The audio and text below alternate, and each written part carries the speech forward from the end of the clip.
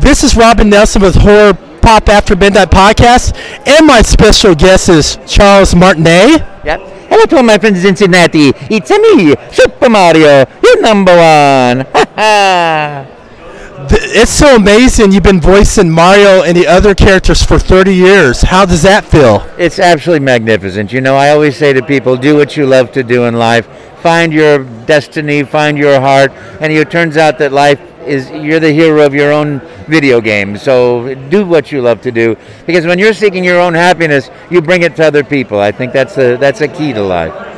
So of all the fans you've met that resonated through you, what was some of the most memorable moments of some of the fans that came up to you? Oh, there's so many of them. You know, I remember 4 boys in Australia saying, "Can you sign our foreheads?" And I did. I signed their foreheads. I remember one of my fond things is, you know, I have people that are 50 years old that say, you know, you were the voice of my childhood. I played with my grandfather and my grandmother. Now I'm playing with my kids.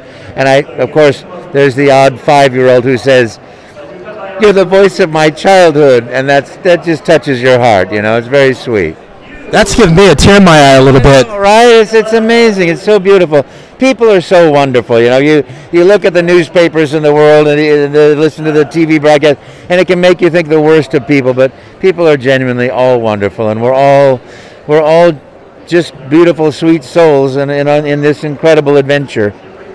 So besides voicing Mario, what do you enjoy as well? Do you have like a fandom you like? Do you have any hobbies? I travel. I get on a plane and I fly to these wonderful Comic-Cons. I mean, so happy to be here in the Cleveland Fan Expo and meeting all these marvelous people in cosplay and having a great time in this tremendous environment. But when I'm not flying to a Comic-Con, I fly to go see places. I was just in Egypt for 3 weeks. Absolutely marvelous. Flew all the way down to Abu Simbel and saw these incredible monuments all alone in them, you know, in Luxor and Aswan, and going to Abu Dhabi and to United Arab Emirates. Seeing people and food and culture from all over the world is a huge passion for me. What was your favorite dish while you were over in Egypt? Oh gosh, you know, when we first started, we were right at the hotel that overlooks 2 of the pyramids in Giza, and they had the most marvelous hibiscus tea, which the maitre d' ended up giving me a bag of hibiscus leaves so I could make my own hibiscus tea.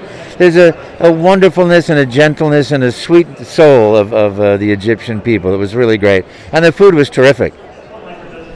So how many conventions have you been to in your whole lifetime through the 30 years of your career? Oh my goodness, quite a few. The first Mario job I did was at Consumer Electronics Show, CES 1992, January 6th, I think it started, and we were suddenly live with Mario on the screen. Hello, it's me, Super Mario, and talking with fans right there. That was many years ago. So it's been a couple hundred. So do you have all the games and play with them as well? I don't have all the games, but I do play Mario games a lot. I can always tell, I'm not very good, but I can always find out that the princess is not in this castle. That's pretty good. And thank you so much for taking your time to have this fun interview with me. Sure, and thank you very much for playing my games. You're number one. Woohoo! Thank you.